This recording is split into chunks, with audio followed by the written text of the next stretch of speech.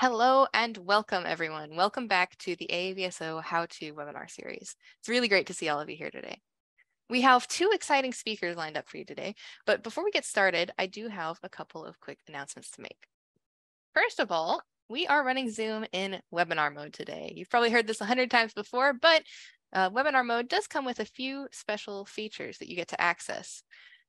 First of all, there's the Q&A button. You can find that down at the bottom of your screen. If you click on the Q&A button, then you can type in questions for our speakers, and I highly recommend that you do just that. Note that since we do have multiple speakers today, if your question is intended for one particular speaker, you want to make sure you include their name when you ask your question. Another feature, which you can find down there at the bottom of your screen, is a button labeled CC, or closed captions. When you click on that CC, or show captions button, you can enable or disable Zoom's automatic closed captioning. Good one to have in your toolkit. Next, I'd like to give a shout out to our other monthly webinar series, which is sponsored by the National Science Foundation. It's entirely in Spanish, including the title, which translates to The Science of the Sky for Beginners. Each webinar introduces basic science and astronomy concepts and provides opportunities for casual discussions between presenters and participants.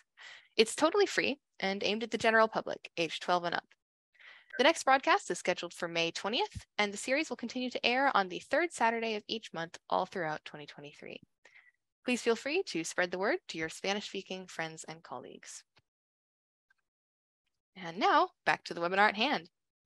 Our 2023 How-To series is sponsored in full by Boyce Astro. We'd like to take a moment to thank and acknowledge them for their generous support. The Boyce Research Initiative and Education Foundation provides online astronomy education, observatory resources, and research experiences to students, student teams, and schools in order to learn how to perform observations, conduct research, and publish their results in scientific journals, such as the Journal of the AAVSO. Please check out their webpage to learn more about their work. All right, now let me go ahead and close my screen share out here. Our first instructor for today holds a Ph.D. in satellite communications from the University of Bristol, and he spent most of his career in the telecommunications industry, helping to design and build mobile telephone networks. He started out in astronomy about 4 years ago as a visual observer with a secondhand 8-inch Dobsonian, and from there he quickly moved up to Electronically Assisted Astronomy, or EAA. Finally, he took an exoplanet course and decided to focus on photometry. Very wise decision.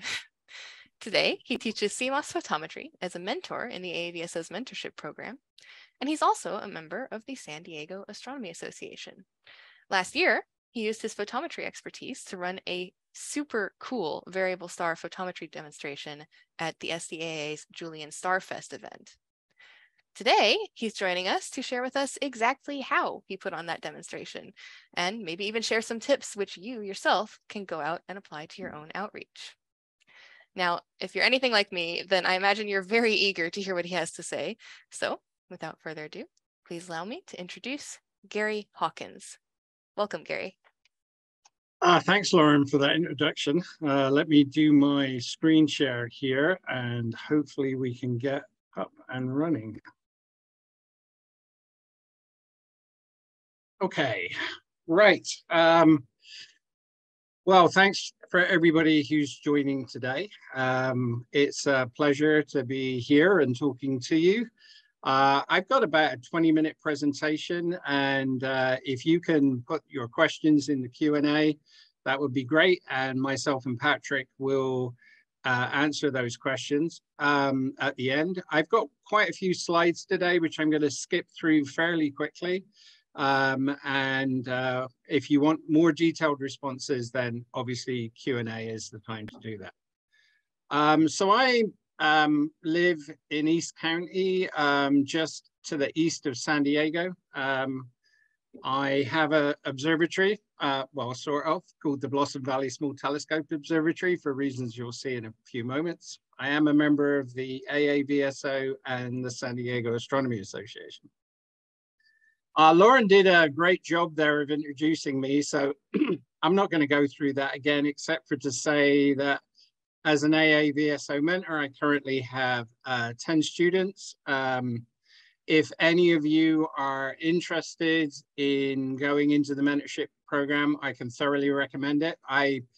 Although I'm a mentor myself, I also have a mentor that I am in frequent contact with, and it's a great resource if you are an AAVSO member. The one group that Lauren didn't mention is I'm also a member of the Red Dwarf group, and I will talk about that more in a few moments. And if you're interested, I have a YouTube channel where I have a number of videos on EAA and photometry, and the link to that is at the bottom of this slide. So why should you be doing real-time photometry? There are three really good reasons to do real-time photometry. And the first is kind of the topic of this talk. And that it brings a different perspective to the way that you can do public outreach. You know, I'm sure you've all been to outreach events or participated in them. And it's usually the visual or EAA side that people are concentrating on. The science side of it, while people obviously talk about the science during a public outreach event, it's difficult to show. Well, it actually isn't. It's fairly straightforward to demonstrate real-time photometry. And I'll go into that in a few moments and share some of those experiences with you. Real-time photometry is also extremely useful in allowing you to monitor an ongoing photometry session. Rather than collecting all your data and then probably the next day post-processing that data and finding out the results you've got, doing real-time photometry, viewing the results as they come in, gives you a lot of insight into what's going on, and it allows you to address problems as they're coming up. And finally, it really does kind of add a new level of excitement to your photometric observing. And I'll talk to that in the final part of this presentation.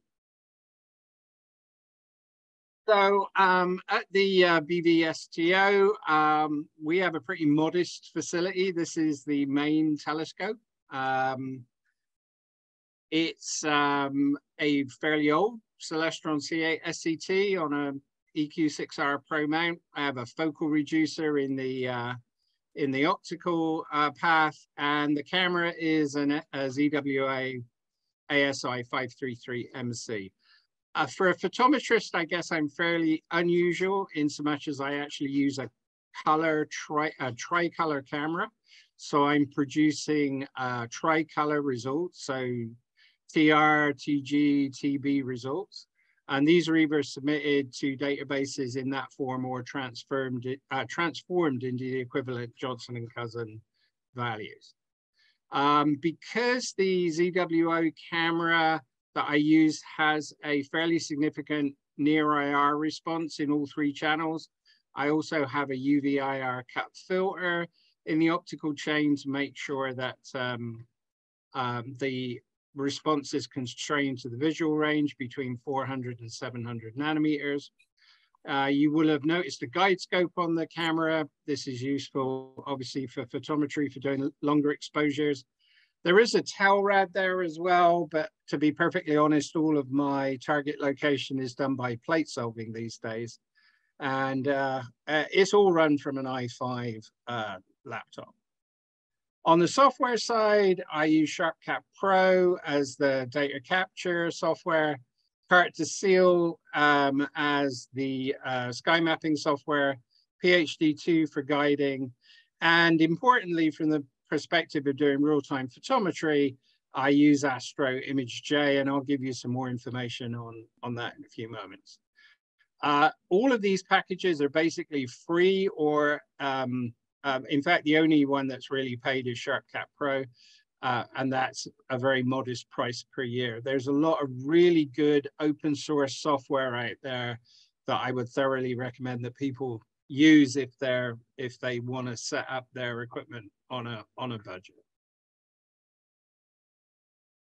So AIJ and doing real-time photometry with AIJ. I'm not too sure how many of you are familiar with AIJ, but it's one of a number of differential photometry post-processing tools. It's certainly my tool of choice. I've looked at a couple of other tools, including ASTAP and AIP4Win, but AIJ is definitely my tool of choice. It's under active development by a group led by Karen Collins at Louisville University. It also has a very well supported user forum where you can seek answers both from Karen herself and also from the extensive user base of AIJ. Now, some people do say that this can be a little overwhelming as a program to start with, but I can certainly tell you it's well worth the time to learn. So if you're looking for a differential photometry tool, give AIJ a look, and I don't think you'll be disappointed. AIJ is very popular in the exoplanet community. It has a lot of additional features that are specific to exoplanets, but actually you can use some of those features for regular photometry as well. And so again, there's some cool stuff in there that allows you to do graphing and trending and fitting and stuff like that. I've put a link on the slide if you want to go out and take a look at the AIJ webpage. And everything that I talk about today, which I'm going to skip over fairly in fairly quick order, but I have a paper that was in the AAVSO 111th conference proceedings, page 75, called Demonstrating Real-Time Photometry. This paper is based on a poster that was actually given at the conference, and it gives you all the details that I'm going to go over. So if you go and do a quick Google search and get the conference proceedings, then you can get even more detail in a fully written paper. So if we're using AIJ, and obviously I haven't got time today to go through the basics of AIJ, but if you're using AIJ, the place to start with doing real-time photometry is something called the DP, or data processor. If you click on that button, which is circled on the toolbar that you'll see when you initially bring up AIJ, it's going to launch a couple of windows for you. And the first one of those windows is called the DP coordinate converter. And this is simply a place where you input your target, and you also put in the location of your observatory and information like that. And it sets up all the appropriate parameters for calculating appropriate time stamps and also air mass, etc., etc. The second window that pops up, and this is kind of the key window here for doing real-time photometry, is the CCD data processor window. And what you'll find here is there's actually a way to do folder polling. So basically, SharpCat will drop raw fits images into a designated folder, and then I can command AIJ to go look at that folder on a regular basis and poll that folder. And as each one of the new images comes in, that image is processed and the results are displayed in real time. So the blue oval shows you an example of setting up a folder. You use wildcards in order to make sure that you pull in all the files that you need with the appropriate name as they get dropped into that folder. And then you also make sure that you've set the checkboxes in the green circle. And this basically allows for the automatic updating or post-processing, I should say, of the results as they come in. And you set the polling intervals to something other than 0. So in this case, I poll every second, and it just keeps looking in this folder for new files. And as each one of them comes in, it processes, does the differential photometry according to the aperture placement. And the next screen that will come up is indeed the aperture placement control window. Couple of things to note here. I like to use the auto variable aperture setting. This allows the apertures to change frame by frame if necessary. And the reason I like to use this is because it's a good way of dealing with if the seeing conditions are changing. If, for instance, you get some high-level cloud drift through, the star is going to get a bit more blurred and spread out. And so having something like a variable aperture is useful in so much as it deals with that. In the yellow box, the important check mark is particularly the centroid apertures checkbox. And essentially what this means is that once you've placed an aperture, it will move that aperture across the field of view as the star might drift across that field of view. And even with guiding, you're going to find there's some star drift, and that needs to be accounted for. And so therefore, having the centroid aperture checkbox checked allows that aperture to follow the target in the comp stars. The one thing this does mean is that when you get to the a meridian flip, things are going to fall apart at this point. So typically, if you're doing a long run and you want to look at the real-time photometry on both sides of the meridian, this is the point where you would stop the program, restart it again, select new apertures, etc., etc. And the green box, the checkbox that's important here is to make sure that you update the measurements table and the plot while the program's running and doing its polling. And if you do all of that, you can then start real-time photometry. And so the first time I tried this, as Lauren mentioned, was at the Julian Starfest in 2022. Julian, California is about 25 miles away from us. It's a good dark sky site, and the Starfest is well attended by amateur astronomers and the public alike. An ideal target for doing real-time photometry is an eclipsing binary. Pick an eclipsing binary that has a reasonable magnitude change and a relatively short period in which the two stars rotate around each other. The star that I chose for this particular demonstration was V796 SEP. I believe the rotational period from memory was about 9 hours. And as you can see from the bottom right-hand graph, the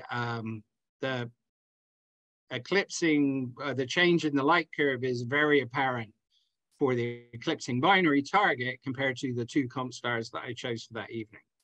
Now, this image is a little noisy. Conditions were not ideal during this Julian Starfest. We had some high-level cloud, but again, it's easy to see what's taking place here and the fact that you're looking at something different. And I guess much to my surprise, the public was actually really fascinated by what was going on here.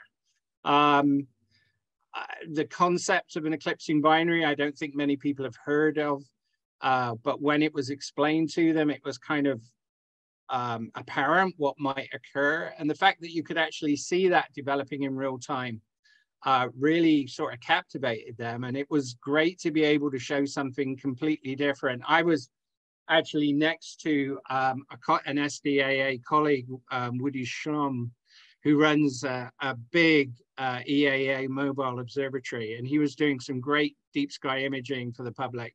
So to be able to show something completely different next to them was kind of fascinating. And I basically encourage people to come back during the evening and see the progress of the event. And in fact, many people did that. They came across 2 or 3 times during the evening and saw the developing light curve in real time, and they could obviously see what was going on. I think it's very useful when you're doing this type of public outreach to have a support presentation so that you can actually explain to the public what's going on in terms of what an eclipsing binary is and how the light curve might be affected and why we do these type of measurements, et cetera, et cetera. So I had a 14 or 15 slide PowerPoint available that I could just cut backwards and forwards between during the night and you know, go through that to the public that we're viewing at any given time. And I think the other thing that the public was really interested to hear about and actually quite excited was the fact that amateur astronomers can support professional science in terms of photometry and stuff like that. And so my presentation also touched on the alert notices coming out of the AAVSO and other similar organizations, and some of the professional amateur collaboration that's taking place, particularly for supporting some of the well-known telescopes like Hubble and James Webb. So the second area where I mentioned that real-time photometry can come in really useful is in the monitoring of an ongoing photometric measurement, or in this case, a spectroscopy time series measurement, which was being undertaken by the telescope on the right-hand side. And I believe Dave Decker, one of my SDA colleagues, is online listening to this presentation. That's Dave's scope. He's very much into spectroscopy. And that's my scope on the left-hand side. And actually what we're doing here is my scope is looking at the same target star. And I'm viewing this so that we can make sure that what's being viewed by the spectroscope, the spectroscopic side of this, is the data is valid. Because often, you know, and I'm sure you've probably appreciated this in your own observing, you know, you'll get thin, high-level cloud float through your field of view, and you often won't really know it's there.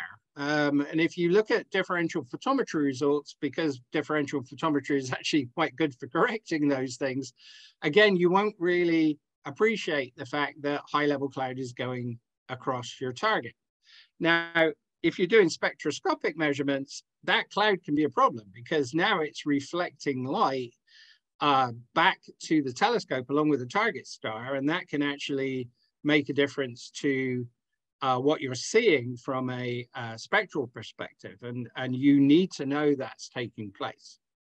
And within AIJ, what I do is I plot, instead of plotting the relative flux, which is essentially the flux of the target star compared to the flux of the comparison stars, I will plot the source minus sky just for the target star when I'm trying to do a monitoring exercise like this. And so now you're not implementing differential photometry, you're just looking at straight photometry, and all you're doing is basically taking the flux coming in from the target and removing the sky noise, or what you believe is the sky noise. And that tells you a lot about what's going on that's going to be lost if you just look at the differential photometry results. And this is a great illustration of what we saw that evening. So this is my photometry results for that evening. We were looking at the an M-class star, HD 95735. And I'm not sure if my cursor is showing up on the screen, but if it's not, I'll just kind of describe things as well. Had this been a perfectly clear evening, we would have seen a source minus sky result. It's been normalized. That would slowly show a decreasing flux as the air mass, which is shown by the solid dark line, increased. And everything would be fine. The spectroscopic measurements would, if that had just been the case, the spectroscopic measurements would have been fine. And the results that we were seeing from the spectroscope would be just the target star. But that wasn't happening this evening. We had high, thin clouds going across for the first part of the evening. And then you can see that once we get past about 0.71, those high clouds become started to pass across the target star, and we started to see a flux drop in the star of up to 30%. And then the clouds went away for a while and we got a nice stable region again. And then all of a sudden we started to see much denser cloud. And this cloud you could actually see, this was producing nearly an 80% drop in the flux level. And then things kind of returned to normal again. And then towards the end of the evening, we got into that high drifting cloud again. And eventually it got worse and we kind of gave up the session. And why this, again, is useful just to drive home this point is that in these periods, the first period of the 30% drop, and then the really deep drop, and then the final period, you've got to be careful about interpreting the results that you're getting from the spectroscopic side, because that is going to be potentially an issue, because you're now not only looking at the flux coming from the target star, but you're also going to be getting reflection off of that high level cloud. So another thing I'm going to mention here at this point is my involvement in the Red Dwarf group. The Red Dwarf group was created in 2021, and I believe Bob, who is the main driving force behind it, is online today. So hi, Bob. And the goal of the Red Dwarf group is to observe stellar flares and characterize their spectroscopic properties, so variations in strength, line strength and profile versus time, and their photometric properties, so basically flux against time. The group does this through a collaboration of about 30 amateurs worldwide, and it times its measurements to coincide with coverage by the TESS satellite. And so most of the time we're observing stars that are also being observed by TESS simultaneously in the near IR. And after the group was created, after a while, it became both a professional amateur collaboration, as James Jackman, who's a postdoctoral research scholar at ASU, joined the group as well. So we have a group of about 31 or so individuals. We meet on a bi-weekly schedule to discuss what's going on and where we should be focusing our efforts, and looking at some of the latest results and stuff like that. And we're doing this because these M-class stars are very numerous in the Milky Way.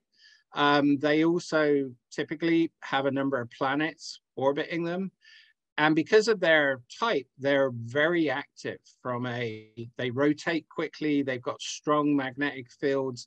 And what this means to say is that they generate some fairly big stellar flares.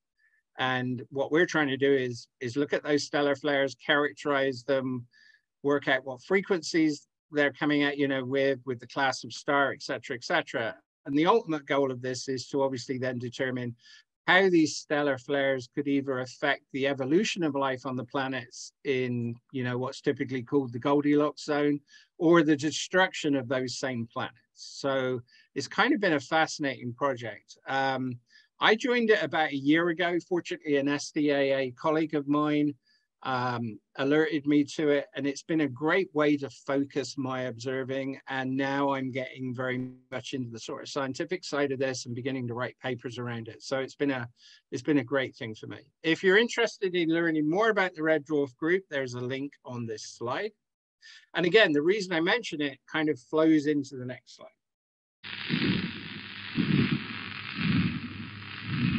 So hopefully that isn't too loud. And hopefully you recognize it. It's obviously that very, the picture is Dr. Arroway, the movie is Contact. And I don't know if you're like me, but I'm kind of a space buff. So, this was a great movie for me. And I remember watching this the first time, and it was kind of cool, right? That thumping of the incoming transmission from outer space. And the reason I mention that is because it's not often that you hear the words excitement and photometry in the same sentence. Most of us have the equipment running for 6, 7 hours a night. We wake up in the morning, we've got gigabytes of data on the hard drive, it's then post-processed, et cetera, et cetera. It's not super exciting. I mean, seeing some good results is exciting, but it's not instantaneously exciting. Well, real-time photometry changes that. I can tell you without a shadow of a doubt, if you are viewing a transient stellar flare in real time, particularly for the first time, it will make the hairs on your arms stand erect. It's just a thrilling experience. We were sitting in our living room, and I say we, so that was my wife and my 8-year-old, who's actually sitting on the floor listening to the presentation. She's the youngest member of the SDAA, so I'll give a shout out to Joy. Hi, Joy. And we were all sitting there watching a movie.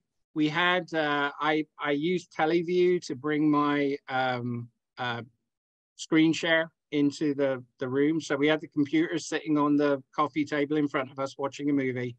And then all of a sudden we see the leading edge of this flare that you see in the diagram at the bottom.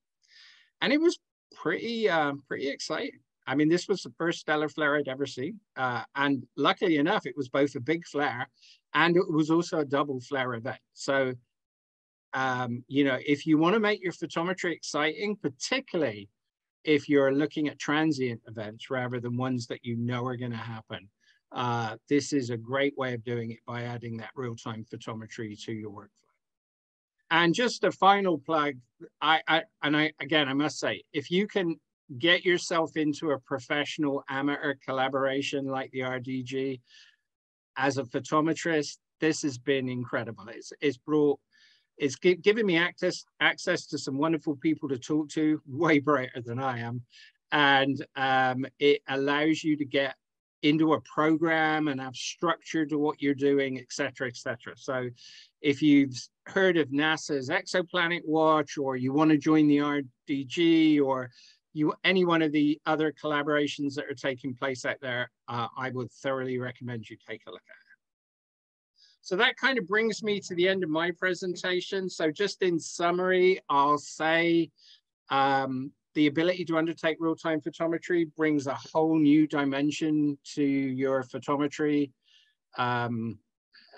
journey, both as an observer and also for doing public outreach. So I would thoroughly recommend that you take a look at it and see how easy it is. Any differential photometry tool that supports folder polling should be able to provide you. I did a quick search on ChatGPT, which I'm also happy to take questions on at the end of this if you want my opinion of how ChatGPT is going to affect astronomy. According to ChatGPT, most of the differential photometry tools out there, including MaximDL, AP4Win, Iris, Photometrica.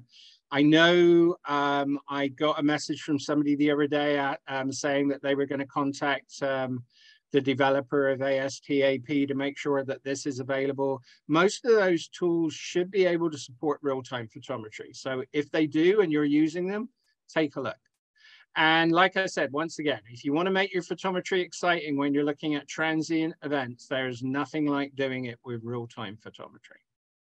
Okay, well, that's the end of my presentation. Hopefully you've enjoyed it, and I look forward to answering any questions you have at the end. Excellent. Thank you so much, Gary. That was a wonderful presentation. And we have had some great questions come in so far. I just want to let everyone know we are going to get to your questions in the group Q&A at the end. But first, we're going to go to Patrick's presentation. So let's go ahead and do the introduction. So our next speaker is an active member in the Centro Astronomical Clavius in Mexico. He can correct my pronunciation on that. And he has training in both astrophotography and photometry. He joined the AAVSO about 3 years ago, and after some time practicing low-resolution diffraction grating spectroscopy, he helped us to put on the 2020 AAVSO spectroscopy workshop. Last year, he founded his own club, the Copernicus Club, where he gives weekly talks to teach others about astronomy. Through the Copernicus Club, he designed and instructed his own 2-month-long course all about spectroscopy as a way of introducing his local community to the wonders of stellar science. It sounds like it was a really cool program, and I think if you're at all interested in doing spectroscopy-related outreach, you're going to be very interested in hearing what he has to say about this. So without further ado, please welcome Patrick Kavanagh. Great to have you, Patrick. Patrick, I think you're muted. Patrick, yeah. Thank you, Lauren, for the introduction, and thank everyone here for being here. My name is Patrick, and thank you for joining us. And this brings me to a question. Why are we here? Or why are you here? Think about that a minute. It's a valid question. I think there's two answers here: spectroscopy and outreach. The answer is you and I are in the same boat. And we love spectroscopy. We see its potential. We want to learn more on the one hand. And we want to share it with others because we think it's beautiful and we think it's relevant. Talking about things that are beautiful, talking about things that are relevant.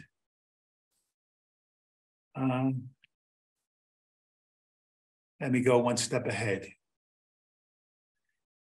This was last month, looking out on the Pacific Ocean down here in Mexico. Is there anything as beautiful as this?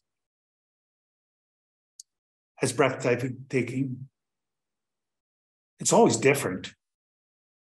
I come out on the terrace every morning and look at it. And I come out at night also, because the sky is a book, and it's full of great stories. The Greeks understood this much better than most people. They filled it with their entire mythology. They even linked with lines, imaginary lines, all the different stars and groups, starting what we call constellations. But you know, if you want to enjoy a book, you just can't just look at the pictures. You have to learn the language. You have to connect the letters and form words. You have to find meaning.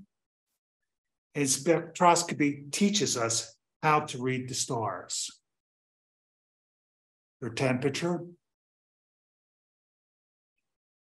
their character, or if they're coming, or if they're going. So one spectrum of light at so many different wavelengths. Now, from here, I'm going to share a personal story of my life, the last 12 months, what's happened to us. Well, Stella and I, we've been married for 45 years, and wonderful Mexican lady. And we go to Mass every Sunday, and usually Mass is over, we go running out like a stampede. And we stayed there a while, and he says, why don't we talk to the parish pastor? And we talked to him, and he says, hey, Father, what would you think if we started an astronomy club here in the atrium? Father immediately answered, that's a great idea. The sky is interesting for all of us.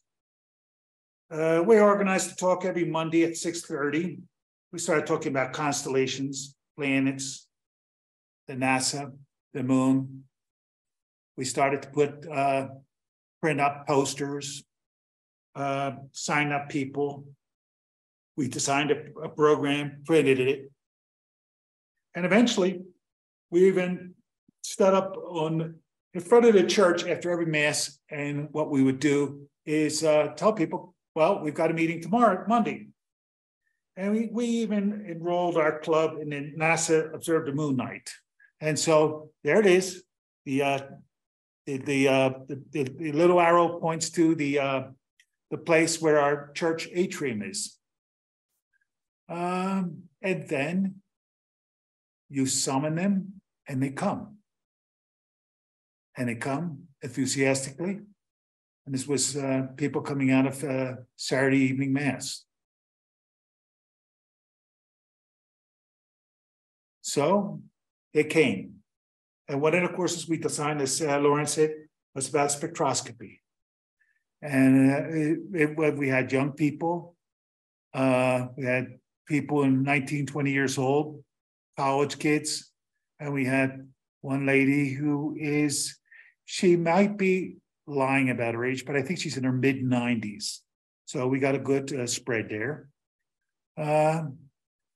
And I told him, I want you to become intimate with the stars. I just don't want you to know what their names are or what constellation they belong to. It's like being in a party. You just don't want to know people's names. You want to know what they do for a living, what their hobbies are, whether they're fast and furious or whatever. But we run into a problem here. Because first of all, we have planispheres like this. We go into charts. And from there, we go look up at the sky. And then in-depth analysis of our experience. We go to outreach and sharing. And then back again to the charts. But then we see the need of how to classify the stars. And this is the course that we organized for people who, for the most part, had never went to an astronomical course. And we talk about the spectral classification and the main sequence and the Hertzsprung-Russell diagram, even a little bit misspelled, but nobody really questioned me on that. And again, here, our first obstacle here was the opinion of this French philosopher at the beginning of the 2 centuries ago, who claimed that we would never be capable of determining absolutely the chemical composition of stars or the density or any other real notion on the temperature. These are notions that are forever beyond our comprehension. Well, guess what, Auguste? You got it wrong. And here we talked about this fascinating young man who was submitted to child labor. He was an orphan at 11, Joseph von Fraunhofer, who is kind of a hero in Germany. And he was in an accident, a factory accident, when the factory kiln at the glass factory exploded, went on fire. It was caused a major commotion in the city. And even the famous Maximilian, the Duke, came over in his carriage and tried to help out in the rescue operation and pulled this half-living corpse out of the ashes. And he is our hero of the day. And this man, this boy was cared for by the Duke, given books, medicine, got him back on his feet, got a special type of schedule, working schedule that permitted him to work at the factory, at the kiln, and at the same time learn. And this was a fascinating opportunity for Joseph. And then eventually his analysis of each one of the batches of glass that he was submitted and he had to analyze, he realized when it was submitted to batch analysis, he always came up with the same prism, but more importantly, with these mysterious hairlines. What were they? Joseph never told us. Joseph never knew. A generation later, Angelo Secchi had a notion. Kirchhoff, with the studies and Bunsen, they would tell us this is the chemical footprint of what's going on in light, what is being burnt, what is being, I don't think the burn is the right expression, transferred. But out of this chaos, we need someone to put order in all this information. And there was no group of women, a group of persons better equipped to put things in order than the computer women over at Harvard. And I always insist that there is sort of like part of our heritage at the AAVSO come from these women over at Harvard. They put them in order, but I would have said, okay, if I was Edward Pinkerton, I would say, okay, let's put them in alphabetical order. That's easy. Or let's put them in order of magnitude. No. I say, no, that's not the way to do it. They said, let's put it in, be a good goose. Pick me. The different stars, the different spectral classes. I know this is very basic for the majority of you, but this is the language that I have to speak at for the general public. And then we go and talk about the hydrogen bomber lines, the alpha, the beta, gamma, epsilon, delta, epsilon, and which one, and how they are so noticeable in the class A stars like Sirius or like Vega. And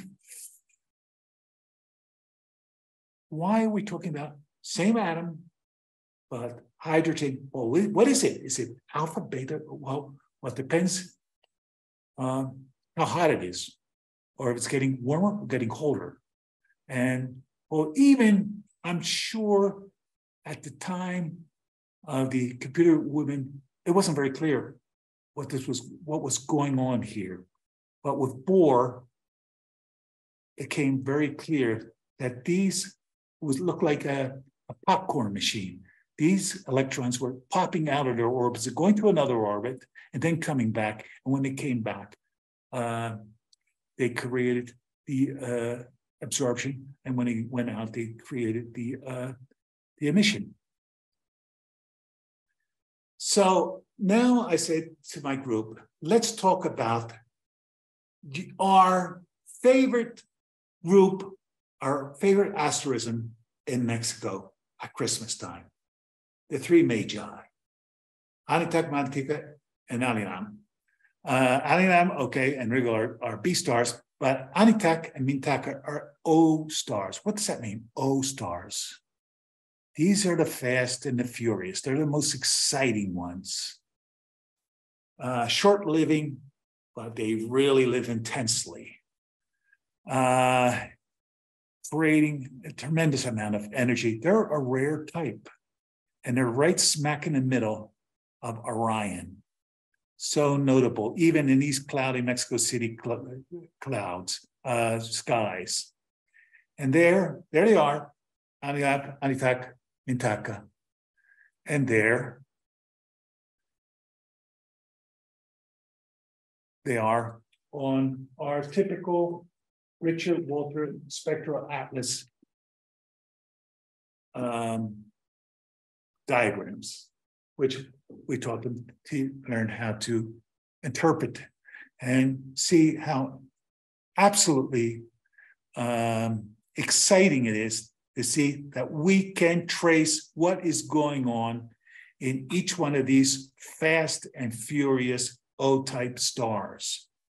We're talking about stars that are, the light coming out of there came out in the early Middle Ages and arrived to our telescope or our eyes just last night. What's going to happen to these fast and furious stars? They'll end up being converted into a black hole or possibly into a neutron star. Okay, now we start applying this with our own gratings, our own diffraction gratings, and analyzing what we pick up. We analyze this with our software, which basically I use RSpec. And on the one hand, on the left side, we have the spectrum. On the right side, we have the interpretation, where we have to determine at any given moment what is the calibration. In other words, the angstroms per pixel. How many angstroms are we covering in each pixel? Then we interpret it. This was a case of Sirius. And I'm here showing how this is so exciting when we start interpreting big events like a supernova. This was something that was discovered, I think his name is Toole, who discovered this supernova sometime last year, 88 million light years ago, in light years away in NCGC 5631. In this picture, you can see that bump on top of that galaxy quite clearly. It's amazing how sometimes it's much clearer, the supernova, than a galaxy itself. And Robin Abeter from England, who is a great supporter of the spectroscopy community over at the BAA, started to analyze this, and it's always very interesting to see the emission stars in here, and at the end, and almost at the bottom right, the typical titanium oxide W. That is the telltale sign of most supernovas. And so you get to know what's going on there. I tried to interpret it myself and came out with this huge jump in the middle from obvious the emission light of this supernova. So there's a lot of action going on in that supernova. And okay, a lot of us talk or hear so much talking about black holes. Okay, I've never gone out and seen a black hole through my telescope. Okay, but I have seen supernovas. And supernova is the first, that is the in many cases, the beginning stage of a black hole. So we might not see the black hole because it's black, but we can see the birth of a black hole. So spectroscopy, this is our group all together at the final class. A wonderful, enthusiastic group of people. And here, Luis said, knowledge has no limits. Spectroscopy opened me up to a new and unknown facet of astronomy. When we make a discovery, always many more questions suddenly appear. In RSpec astronomy, this led on to what we call a taller in Spanish, or a workshop. So after we finished the course, we did workshops and we would get together and first of all, make sightings, use a camera. And here I always point out that it's very, very important to make sure that you have that horizontally, that star analyzer on the top. Here's our star analyzer made in England. And then the second point here is get a camera, a simple DSLR camera. And here with the camera, we see the star analyzed, but this very, very important indicator that should always be horizontal out onto the right hand, so that our spectra, when we start diagnosing them, are going to be flat, and we don't have to overwork the RAM capacity of our computer to straighten out one, especially if we're using live camera and live video. And from there,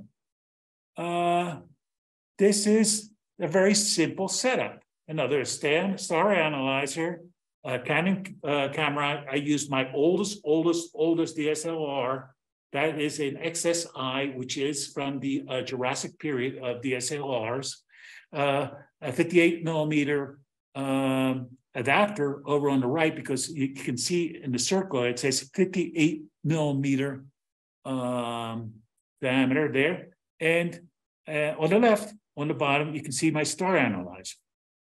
So from there, here on the again, insisting on the point of keeping that straight out this kind of a wrong picture in the sense that I have it over on the left. I should have it over on the right.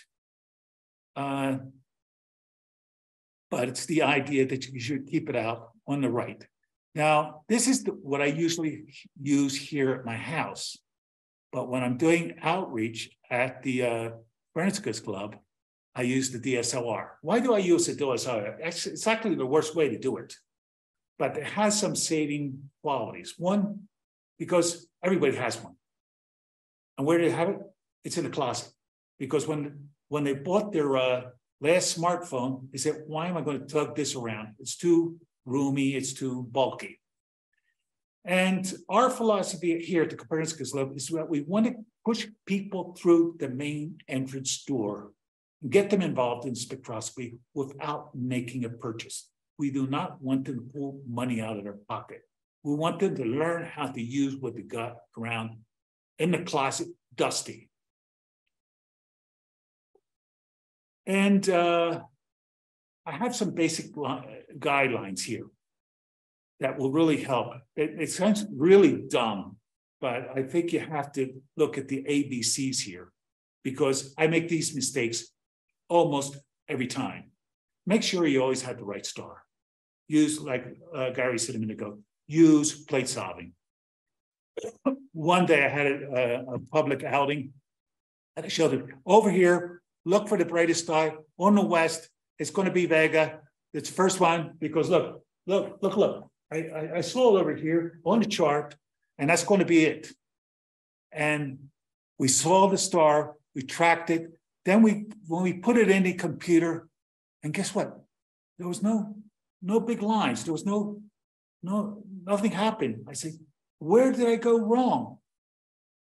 Well, I made a very good spectrum of Venus. I can't hear you, but I hope you're laughing. I enjoy laughing at myself. Focus on the spectrum, not on the star. Do not overlook overload the pixel wells in your sensor and use live focus, connecting your camera with your laptop, using your camera as a webcam, which you might require an EOS utility, and get a good USB cable. So this is inside my cabin here, and we have my artificial star up there over my chimney, and my camera looking at that star, and my camera connected to a cable and connected to RSpec in the laptop in live video. That is much handier. Next, try to use live cameras video. Over there at the bottom, you see open and then use live camera. It's going to make your life a lot easier. Instead of like Gary was saying, don't take all your images and then go back and find it, oops, it's all wrong. No, doing things in live mode, that's the wonderful and motivating way of doing things. And another thing is try to make sure you're not overloading your pixel wells. So monitor the flux per pixel, either with a 2D or 3D tool that you would have in RSpec and probably in other softwares. That's the one I use. So like when I see an image on the right there, well, maybe the overload there is not that bad because it's my primary star, because that's not going to be the one that's going to worry me. The primary star, I need to position how many angstroms, how many pixels I am away from the rest. But the other channels have to be way within let's say, the 60 to 80% of your well capacity. You go over that and the measurements lose significance. You do not get the well depth, and we do not see the differences of the different wavelengths. Finally, this is another comment of Roberto. He said, the course of spectroscopy gave me a new way of looking into stars, knowing what elements they're made of, the Harvard women were a key factor in developing this spectroscopy, and I really enjoyed getting to know the different stars and their types. Here we are at the workshop, everyone with their laptops, each one working. Here I am fiddling with the Star Analyzer 100. They're trying it with different types of lenses, making experiments while they're analyzing and doing data reduction on RSpec, each one of them. And another one, Patricia said, I found the spectroscopy course to be very interesting, particularly because of the way the fields of science contribute to astronomy today, giving us a wider view. And this is what I call spectroscopy outreach is a calling, a vocation. Nothing is more satisfying than sharing. Citizen science opens the door to scientific democracy. Citizen science doesn't only prepare us to participate in science, it allows us to question it and to come up with our own conclusions. Mankind, like the rest of the universe, is in a process of evolution. Scientific outreach allows us to contribute our part to the improvement of our species. AAVSO trains us in the art of citizen science. AAVSO offers the best toolbox available for amateur spectroscopy. I strongly recommend RSpec software, Star Analyzer 100, Diffraction Grating, as an entry door into spectroscopy and any type of DSL camera. And I strongly recommend Richard Walker's Spectral Atlas. Finally, I would like to acknowledge and thank AAVSO for this invitation. I would like to thank all the enthusiastic members of Copernicus Club and for her unconditional support, my friend and fellow astronomer, Margot Galvan, our excellent conference volunteers at the club, Carlos Delgado, Arturo Cantano, Marcos Winter, very prominent archaeologist, Howard Banich from Sky and Telescope, and Emma Garduña. For the priest and Augustinian religious community at Our Lady of Czestochowa Parish, for his generous support, I would like to thank Tom Field from Field Tested Systems for his RSpec software, and for his support with all our computer issues, Tonatiuh Hernandez, and above all, for my patient and loving wife, Estela Gomez de Kavanagh. And with that, please dream with me and do not be afraid to share your dreams. Thank you very much. Thank you very much, Patrick, for that excellent presentation. All right, so we have had quite a lot of questions come in here. So we have questions for both of you guys. I'm gonna start off actually with one that came in for Gary, because I think this one's relevant, and I saw that you answered it actually in the Q&A box, but I think everyone, including the people on Facebook, are probably gonna like to hear the answer. So someone had asked if you could share again how we get to your YouTube, where you've been posting on stuff like this photometry demonstration that you do. Yeah, so there was a link in the presentation. The video will be available shortly, right? It will. And I can also, if it's all right with you, I can also copy this over to the comments on Facebook so that the people there can also access that. Yeah, okay. Absolutely. And the YouTube channel has got a number of videos, 3 primary areas, EAA, which is an area that I was heavily involved with for a while. I've done quite a lot of live streaming with timeanddate.com for lunar eclipses. So there's some stuff up there. And more recently, there's how-to videos on the photometry side. Excellent. Thank you. Okay. And let's see. So we had a question come in here asking, Gary, can you do useful photometry in urban areas, such as in Phoenix, which is Bortle 6 or Bortle 7? Or is it necessary to be under very dark skies, or can you do it in the city? Yeah, I mean, actually, and I'll answer another question that I saw in the Q&A at the same time. So you can start your photometry journey anywhere. I started in Bortle 8 skies in San Diego, and it's surprising what you can achieve even in highly polluted light situations. You can also start into a point that Patrick made, and it's a message that I give to my AAVSO students all the time. And it's why I continue to use the CMOS camera, and it's why I continue to use the C8 SCT, which is a pretty modest telescope. You don't need to spend thousands and tens of thousands of dollars. I mean, yes, of course it helps, right? The best equipment is going to get you better results, but you would absolutely be amazed at what you can achieve with free software, the equipment that you have to hand, et cetera, et cetera. Couple of points to that. You can start out with an uncooled camera like a DSLR, an uncooled, a one-shot color camera or mono camera.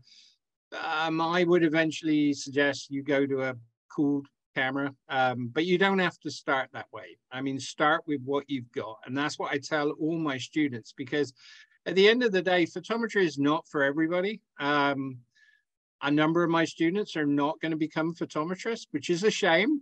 But you know, that's the way it is.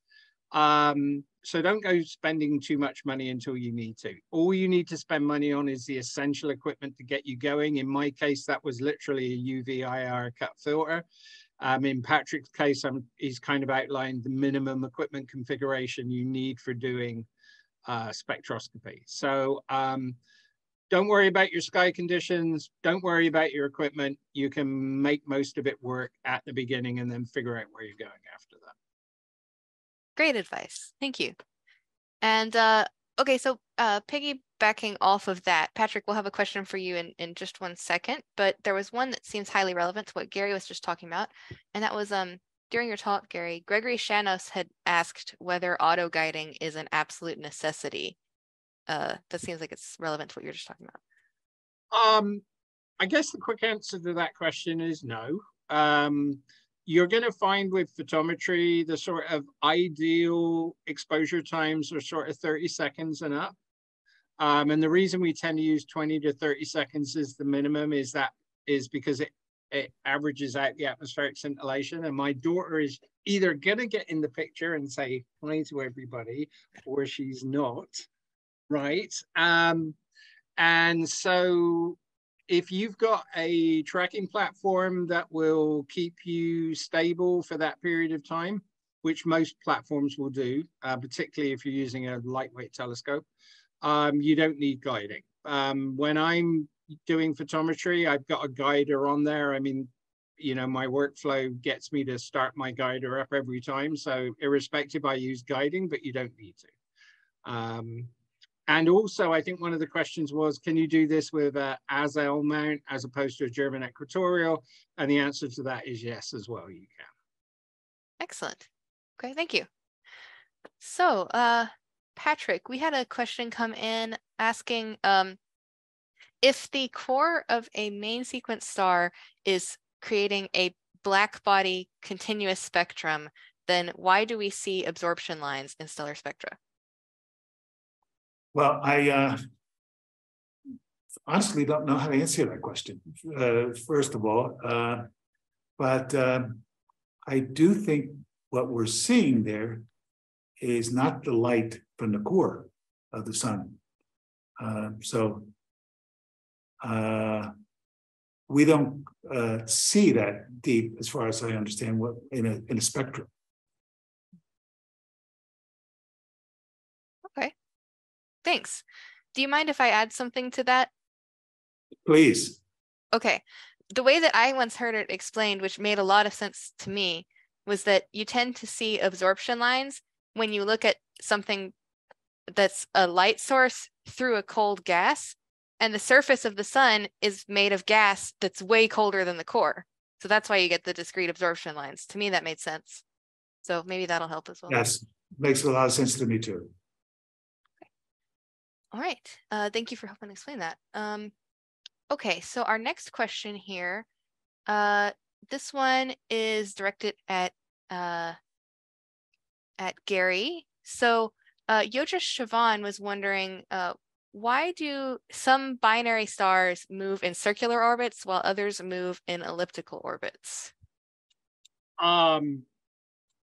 Great question. Again, binary stars are not my strongest point. They're great targets to start your photometric journey with because they offer a large magnitude change and short period variations that are great for training yourself through that workflow process. And so that's why I started with eclipsing binaries, and that's why I use them for photometry.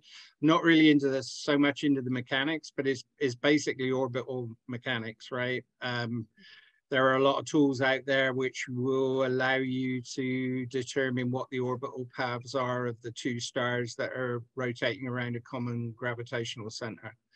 If you've got questions about stellar flares, I can probably be a little bit more specific in my answers because I do know a little bit more about that. And we also have a couple of experts online as well, I believe. So, you know, we can certainly answer those questions for you, but I think it's orbital mechanics is the simple answer. Yeah, I think so. Okay, thank you. Thank you. All right, let's see. So another question for you. This one's about Astro Image J. Someone was curious if you could clarify whether Astro Image J does bias, dark, and flat corrections in real time. And if so, how do you set that up in Astro Image J? Yes, it does. It can do. I've not done it, or in the workflow that I use, I don't do it. But if you go back to the, if I go back to this slide, I can screen share if you want, Lauren. Go ahead. Let me,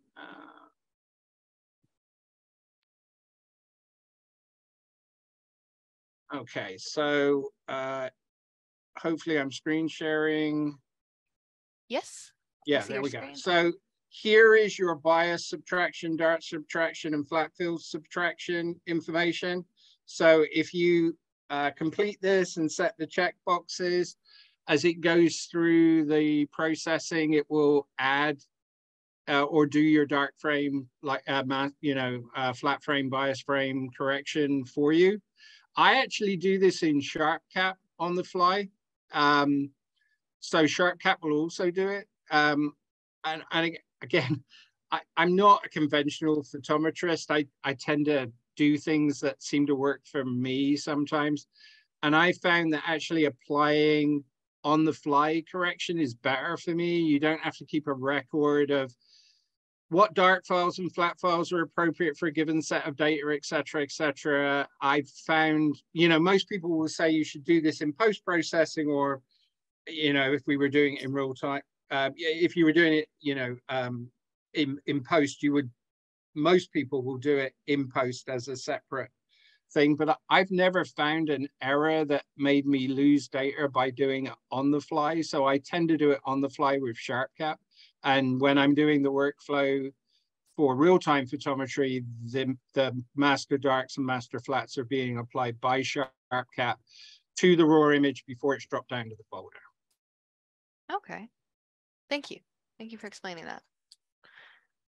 Okay, let's see. So this next question is directed at Patrick, and it comes from Mizelle Asnar-Carbo, who's asking, what CMOS camera would you want to use for precision photometry? All of the cameras that this person's looking at have 12-bit sensors, and they're wondering if that would be an issue. And perhaps after Patrick answers this, Gary, if you want to chime in, feel free, since you're also an expert on photometry as well. So Patrick, you want to go first? Well, I would say, first of all, I would start out with a 12-bit, but I'm talking from a very grassroots type of public that will be coming into the spectroscopy community. Right off, you probably want something a little bit more precise, but it always depends on the whole gear that we're looking at. In other words, what is the target we have in mind? If we're talking about magnitude 2, we're talking about magnitude 3, and as we go up, but it seems like the excitement starts sometimes around magnitude 6, 7, 8, 9. And so we have to look at the camera. We have to look at the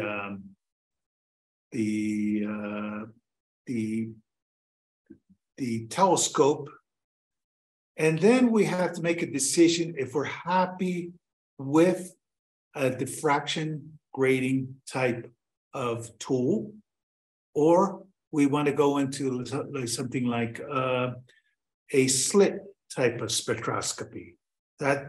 And I would imagine that when you go across that bridge into higher definition spectroscopy, you might make a step towards a more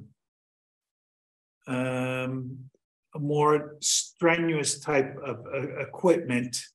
And to tell you the truth, a lot of people follow your steps, Lauren, on what you've been doing and the way you've been growing. And a lot of people that when we start talking about it, they say, what does Lauren use?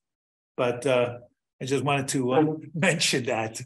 So Okay. you unofficially became sort of like a spectroscopy role model in the community. Oh, that's cool. Thanks. Okay. Maybe Gary can add something to that. Yeah. So again, going back to the point I made earlier, I think if anybody comes to me, I'm basically going to say to them, let's start with what you got. Mm-hmm.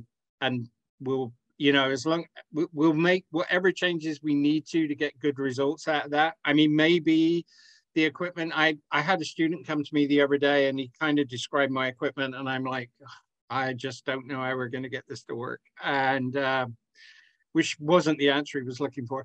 But generally speaking, I think you can start with almost anything. I would say to now with CMOS technology, where it is a 14-bit CMOS camera or up is probably the place to go. That would be a cooled camera. Most people are, if they really want to get into photometry, are probably going to go a monochrome camera with photometric filters. I'm going to stick with I'm going to stick with tricolor, and there's a couple of reasons for that. One, my students come to me with tricolor equipment, so if I'm not using it, then they're asking why. Secondly, actually tricolor equipment can be used quite successfully, and with respect to stellar flares, which have an extremely rapid rise time, I can actually do tricolor measurements, which allow us to then determine effective temperature without sacrificing measurement cadence. Because if I am moving a filter wheel back between blue and B and V or BB and R, I'm sacrificing measurement cadence.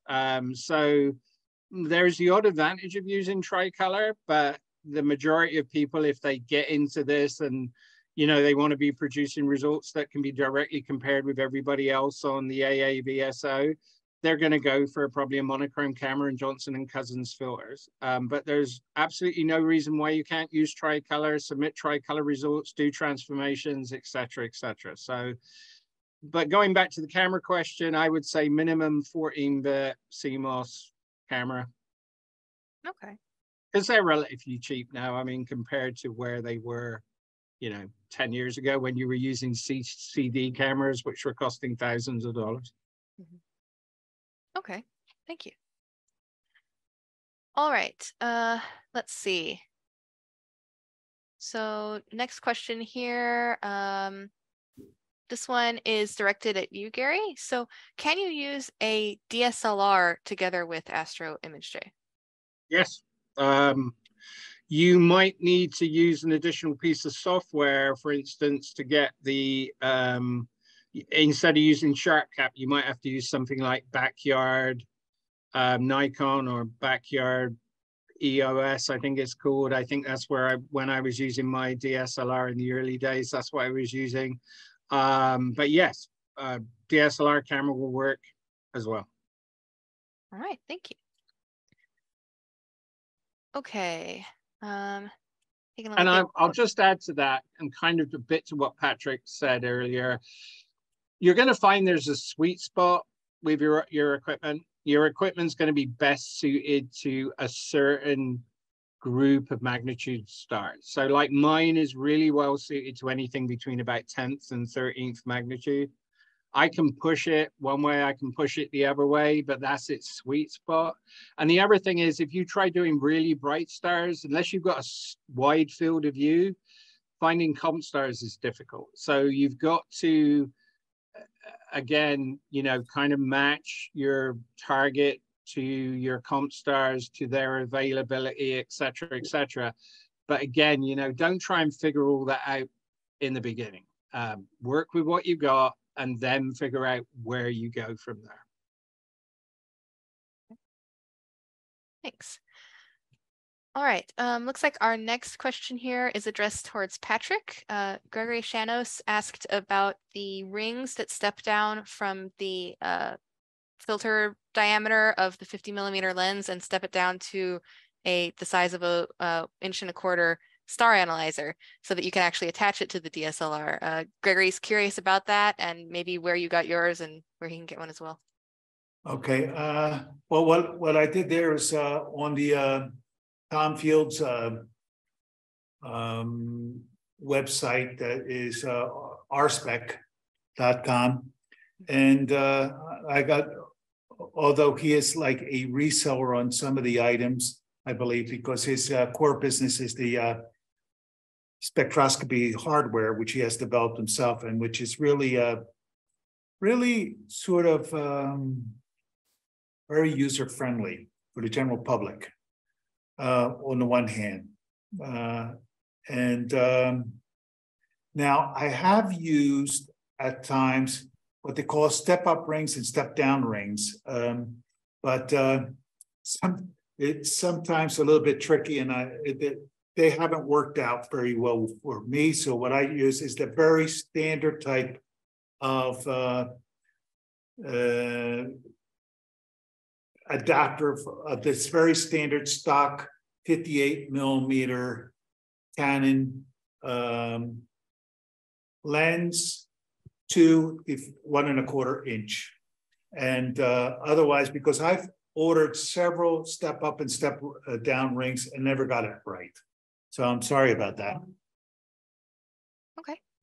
Well, thanks. Thanks for clarifying that.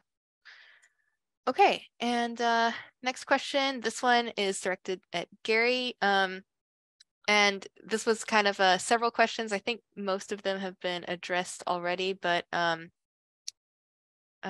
he was asking about the different types of cameras you can use, whether you can use a non-cooled camera. Do you have any comments on that specifically? I know you said use what you've got. Would you be comfortable with one even if it doesn't have cooling on it? Yeah, I mean, a non-cooled camera is a good place to start. You're gonna eventually move to a cooled camera, but again, you know, learn your trade before you start spending money. Good advice. I am a huge proponent of this. It's so easy to start just throwing money at this problem, and often in totally the wrong direction. So I'm a huge proponent of trying to use what you've got. Great advice. Thank you. Okay, Patrick, we have a question asking how you do instrument response correction on your spectra. If you have any particular resources, maybe, because I know it's kind of a complicated topic. So if you want to recommend any particular resources someone can read up on, I bet that would be particularly nice. Okay, thank you for helping me on the answer, because that is a complicated issue. I completely avoided it in my introductory course, and even in the workshop Now RSpec does have a series of tutorial videos and directly aimed at that issue, and I would refer them to that, because if I get into it, I'll probably do a mishmash of it, and I think it would be better to their service to look it up right there. And I'll just add to that. RSpec is a great tool. I have a SA200 grating that sometimes I'll take a look. The image calibration is not particularly difficult. The RSpec tool will walk you through it. My colleague Dave Decker walked me through the process the first time, and you know, it's not particularly difficult. It's like anything, right? You just need to get used to the workflow. Once you understand the workflow, it's good. Thank you. All right, we are almost through with the questions here. We have one more that came in on Facebook from Phil Hobbs, who asked,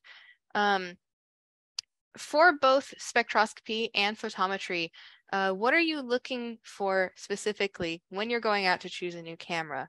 Are you looking for a large pixel size, which would probably have a deeper well depth, or would you prefer a small pixel size, which enhances resolution? This is kind of a tricky question. It kind of goes back to what Patrick was saying earlier on. You can't really consider the camera in isolation. You kind of need to look at the OTA and kind of, you know, use tools like the online field of view tool, Astro, whatever it is, which is really helpful. And then you have to look at what the light on the photometric side is, what the full, I've got to try and get this right, half maximum full width results are going to be, et cetera, et cetera. So it's just going through the process of trying to match the camera to the OTA. Again, you know, a bigger well depth is fine, but, you know, so that means to say you can either use longer exposures.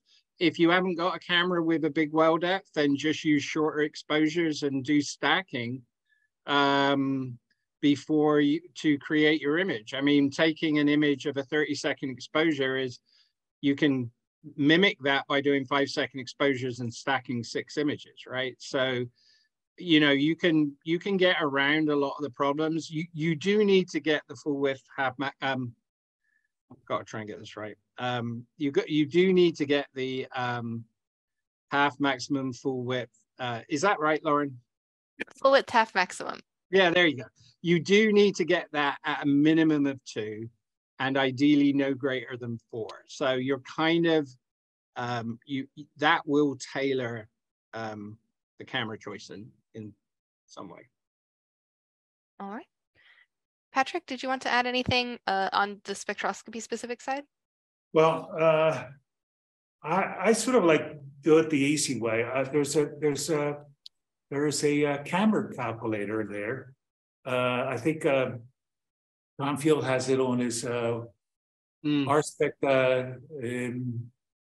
website, and I'm kind of lazy about it. I just throw in the data. I think it asked me for my focal distance, and it asked me for my pixel width and pixel the pixel size, and I don't remember 3 or 4 other. And I just push it in there, and I think it's sort of like it puts green lights, yellow lights, red lights, and if it's red, well, it's not going to work that well. So many times, what you do is you say, "Oh, good. Instead of switching the camera, I'm going to switch the telescope," because a lot of us not only have a couple cameras, we have a couple telescopes, and then or maybe I'll use a focal reducer. So you start playing around with your variables, and always come up with something laying around there. All right, great advice. That's good to know about that calculator. Okay, so I think our last question here is about choosing targets. So particularly keeping in mind the theme of outreach, how do you choose a specific target that's good for example, a real-time photometry demonstration? How do you find out about that stuff? Well, I mean, the AAVSO has obviously got the VSX database. You want to pick from an outreach perspective, specifically a target that's going to vary in a relatively short time frame. I mean, you want to be able to see variations certainly within 30 minutes of starting, right? Because you've got a group of people that's moving through all the time and not necessarily going to come back. If you can get the photometry run up and running ahead of the first people coming through, that's obviously really good as well. So an eclipsing variable is a perfect target. Many of them have, 6, 7, 8 hour periods. They've got a nice magnitude range, et cetera, et cetera. So that's my target of choice. I mean, I wouldn't try and do a real-time photometry demonstration on a stellar flare, for instance, because I've got so many flatline responses for 6 or 7 hours worth of data that is not the best choice. Yeah. Okay. Thanks. Okay. I think that was our last question. I see that Brian is here and he's copying down some of the links that have been mentioned in the last couple of answers into the chat. Thank you, Brian. So if anyone wants to get to the calculator, there's a link in the chat now. All right. I'm going to go ahead and put up. I'll just throw in one more comment, just sure. because I like to be a little contentious at times. And the question was asked, it was on the chat thing rather than in the Q&A. So the question was, how will ChatGPT affect astronomy, or so forth and so on? So ChatGPT is one of my favorite topics at the moment. I've been working with it a lot recently. I was introduced to it about 5 months ago. If you've not used it, it's an incredibly powerful tool. It's amazing how this thing can go and collate information for you. It will write you code. It will give you references. It's super good at writing boilerplate documentation. I've just put a paper together that will be at the SAS 2023 conference in June on stellar flares. I used it extensively during the preparation of that. I would say it probably cut the paper preparation time in half. Incredibly powerful tool. You can ask it what targets to look at this evening. You can ask it for, like I say, references, for basic information. I think it's going to have a huge effect on astronomy. And obviously many, many other areas. So I just wanted to throw that in, because for those of you who've not tried ChatGPT in your astronomy life, it's well worth looking up and seeing what it can do. Interesting. Thank you. I would second that. I would second that, Gary. And my background is you're from right field and I'm from left field. I study philosophy, and I think the implications in society, in education, are going to be a tidal wave. And I think either we have to confront this and grab it and run with it and not resist it. And I really back what you're saying. It's just like the internet was 15 or 20 years ago, and the genie's out of the box on this one. So it's incredible. It's just an incredible tool. I'm also a beta tester on the Google Bard system, very similar. And I just find it just such a useful tool for astronomy. So if you haven't checked it out, try asking it a question. All right. Lauren, what he's saying is that we have to invite him back for another how-to talk in a couple of weeks and get him to give us a talk on that topic. Hey, that's not a bad idea. All right. Yeah, I might need 6 months. I'm not sure I can do it in a couple of weeks. You know, I mean, I would need a few months to get more data together. But yeah, if you want some, it's fascinating. Great. Okay. Well, I'll reach out to you about that then. So Okay. thank you. All right. Let me go ahead and put up screen share of my own here. There we go. Okay. So, as first and most important of our closing announcements, I would like to just extend a heartfelt thank you to both Gary and Patrick for sharing their time and knowledge with us today. This has been great. Thank you, guys. Yeah, it's been a pleasure, Patrick. It was great to meet you, and very interesting. It was kind of interesting how our presentations were very much different from each other. So very interesting. I really enjoyed it. Congratulations. Thank you all. All right. Before we close out, I would also like to thank again our series sponsor, Boyce Astro. The Boyce Research Initiative and Education Foundation provides online astronomy education, observatory resources, and research experiences to students, student teams, and schools in order to learn how to perform observations, conduct research, and publish their results in scientific journals, such as the Journal of the AAVSO. Please do check out their webpage to learn more about their work. I would also like to thank everyone who's here in the audience and joined in today. Your excellent questions really did help to make today's presentation or today's session into something quite special. And even more than that, it's your participation in all of our programs which allows us to keep growing, keep educating, and keep making an impact on variable star science. So thank you, each of you. We're very grateful for your support. Today's broadcast has been recorded, and if you would like to go back and reference the recording, you can find it currently on our Facebook page. Pretty soon, we're also going to add it to our YouTube channel, where it's going to join an enormous library of educational videos, which we've broadcast over the past several years. You can find our YouTube library by searching for the username AAVSO HQ. Okay, one last announcement. When you log out of this webinar, you should be automatically shown a survey. I would really appreciate it if you could fill it out. Let us know what you thought about today's session and what we could do better next time. All right, looks like that's it. So to close, I would like to express one last huge thank you to both Gary and Patrick from all of us here at the AAVSO. We appreciate you.